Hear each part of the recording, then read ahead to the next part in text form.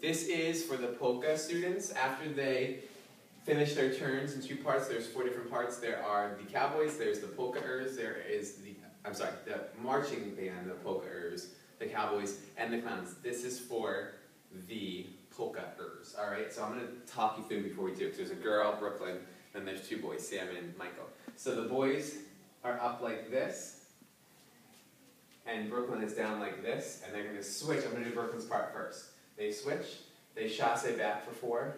1, 2, 3, 4, turn around. You're going to do right heel, left heel, right heel, left heel. Then Brooklyn walks up all like a sassy little girl. 2, 3, 4.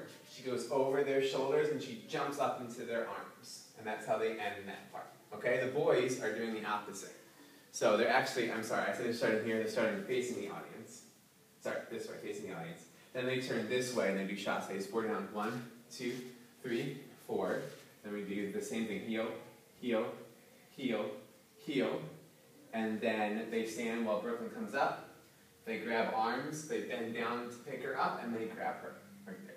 So that is for the polka-ers. I'll do it with music even though it's hard. I'm going to do Brooklyn's part because it's a little bit longer. So this is Brooklyn's part. These are the 2 groups again. They turn, kick, kick back. They walk into their new spots, and their pose. They know their poses. Brooklyn's pose like this. The boys are posed like this. 5, 6, 7, 8. Walk. 1, 2, jump up. The boys do opposite of Brooklyn. Down. Same heels.